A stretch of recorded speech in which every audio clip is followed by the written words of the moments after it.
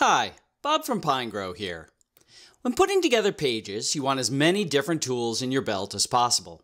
In this tutorial, I'm going to show you several different ways to add gradient backgrounds in Pinegrow, including how to use scalable vector graphics, or SVGs, as backgrounds. As always, Pinegrow strives to give you choices about how to put your pages together, using just the Visual Builder or also using standard CSS code. This means that it is really easy to take advantage of a wide variety of resources on the internet. We will look at a few of these for generating both gradients and SVG backgrounds. Let's get started. We're going to start with a really basic bootstrap page. This page has a top hero section that currently has a solid background, and at the bottom of the page is a testimonial section that we can also modify to give a background. As with most of the tutorials, the techniques we will be demonstrating can be applied to any page, not just our demo page. So as we can see in the Style panel, right now the Hero section has a simple background color set through inline styling. And that shows up right here in the Style attribute. We have a couple choices about how we can go about changing the background in this Hero section. One way is to manually enter our desired gradient into the gradient input bar of the background section of the visual editor. And that's located right here. However, rather than put this inline, we're going to create a new rule for our styling on our style sheet. That way, if we want to change it in the future, it's quite easy. So make sure that you still have this Hero section selected, and then within the Style panel, hover to the right of the background color, here, and then you'll get a set of icons. Click on the trash can to get rid of that initial inline style. Remember that inline styles have very high specificity, and within our style sheet, we can only overrule them using an important declaration. So now in the same panel with the Hero still selected, click to the right of the Hero of the Create button on the ellipse button. This is going to bring up a Create New CSS Rule modal that has this selector chain. And for this one, we're going to go ahead and select this particular class name. So it's .hero_section to make our new rule. So we can see that it's going to target our currently selected element, and it's only going to target this one since there's no additional elements that it indicates it will target. Hit Create. Now, if it's not already scrolled there, scroll down to the background section of your visual editor. You can also click on this hashed square to quickly scroll there. And then we're going to click anywhere we want within this gradient bar in order to set a first stop. So we'll just, for example, click here. Okay, now you can see that the whole gradient bar has turned a solid color and has turned black. Now if we click below the stop, we can go ahead and select a color. You can see that it updates in real time, so we can slide this back and forth to dial in the exact color that we want. And then once we have our first one selected and we click Choose, we can now click anywhere else within this bar to create a second stop. So we click here. This time, let's go ahead and just for the heck of it, choose a strong contrast, and we'll go with like a blue. Okay, so now what you can see is that between the beginning of the gradient bar and this first stop, it's our first color. Between the second stop and the end of the gradient bar, it's our second color.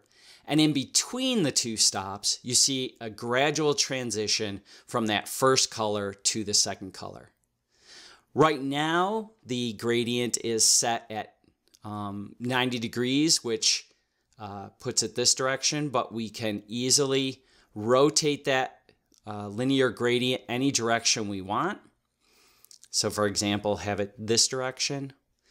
And then we can also select specific angles here using top, left, center, which actually doesn't work in linears, right, and bottom. And that'll set our angles for us quickly. So we can also change our type of gradient from being this linear gradient to being what's called a radial gradient. And that basically is where we will have the gradient starting at a single center point and radiating out from that center point. So going from the initial color to that final color. And again, we can change the angle. This time we can't use the angle meter over here. We need to use these. This time the center will work. And you can see that we can change that around any way that we want to get the sort of look that we would like. So this sometimes takes a bit of fussing. This actually doesn't look like a bad gradient for just quickly choosing a couple of colors, but Pinegrow has a way of a little more quickly helping us narrow down what we want our gradient to look like in the form of the gradient library. So if we click on this button, which is located in the visual library below the gradient bar, gradient library, we get this pop-up. And this pop-up has a whole variety of different pre-made gradients. And it also has some things to help us out. So if we're always using the same gradients for a particular project, we can quickly search for them. And it will pop them up for us. We can add that. We can also, if we choose, go ahead and select by dominant color that we want in our gradient, and it will bring up a subset that seem to match what we're looking for. So that's a really quickly way to add a new gradient to our page.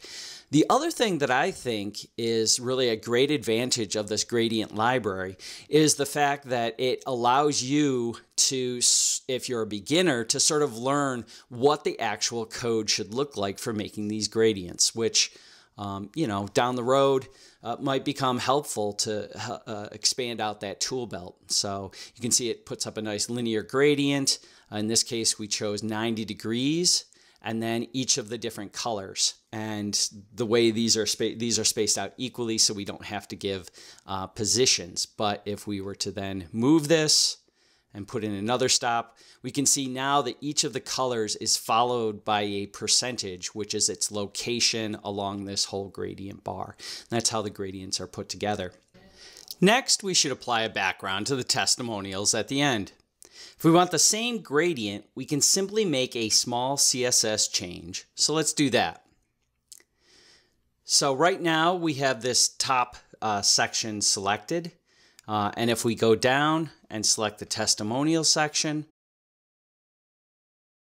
and then switch to the properties panel, we can see that it has a unique class of testimonial underscore section. So we can use that to target this particular section. Let's go back up and reselect this original hero section, and then go back to the style sheets. And this time, instead of clicking underneath the rule set, we'll click on the actual rule itself.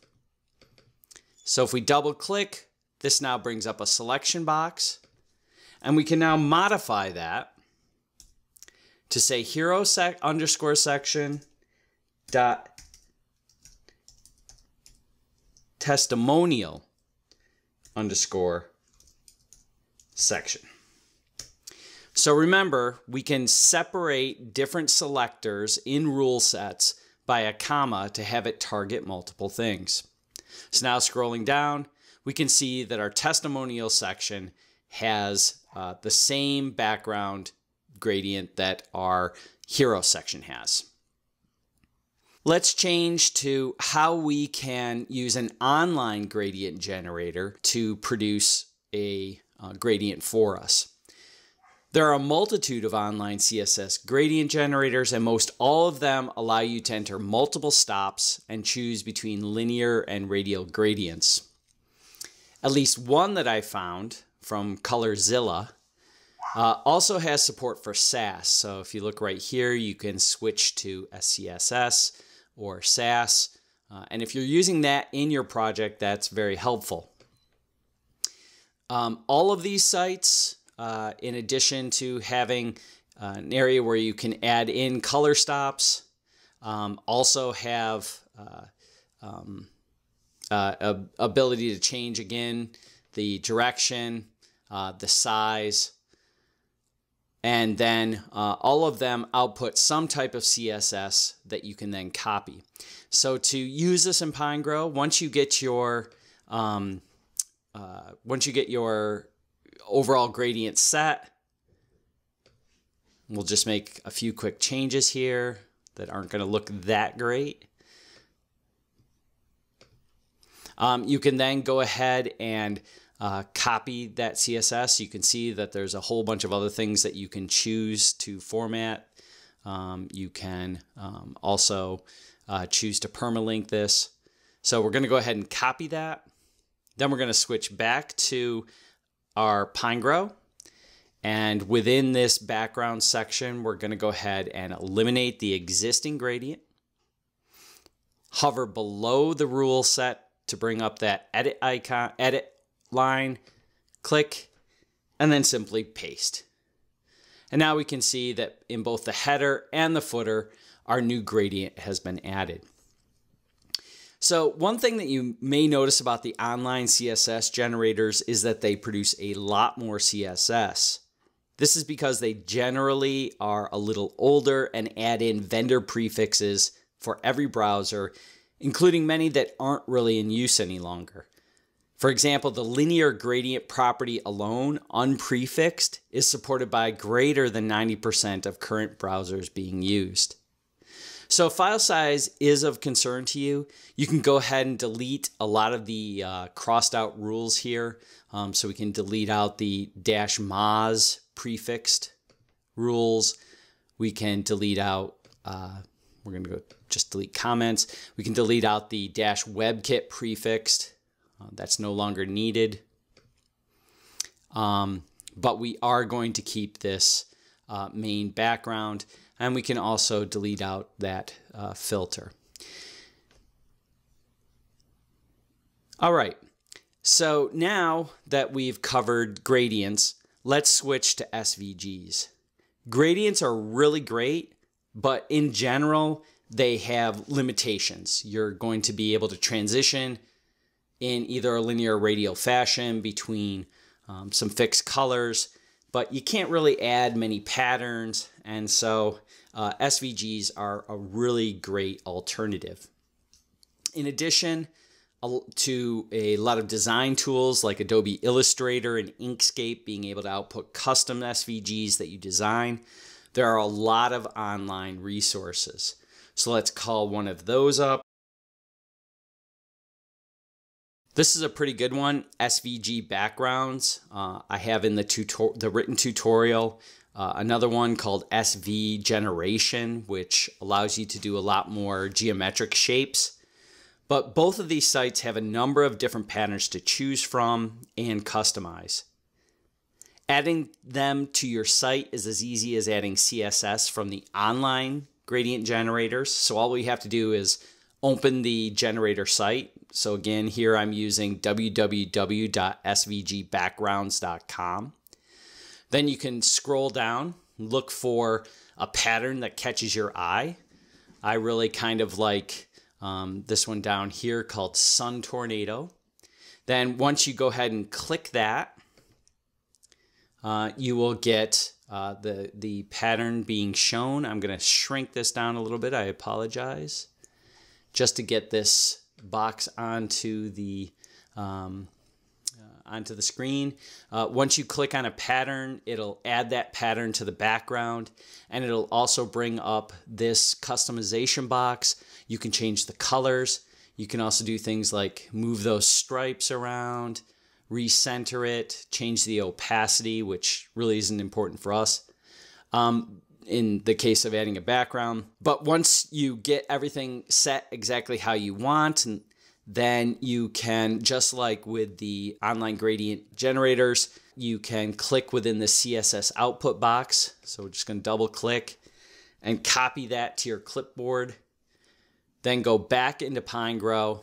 And once again, just get rid of any of the other rules that are in here. And then hover below your rule set to bring up that orange edit line and paste in your new background. One of the neat things about this one is that it also sets two other rules, background attachment fixed, or one other rule, background attachment fixed. That gives you this neat parallax effect. But you can see now we have this background set in the upper window as well as in our testimonial window. So that really adds a nice splash to our page. Overall, I hope I've demonstrated that adding some flair to your site with gradient or SVG backgrounds using Pinegrow is fairly easy.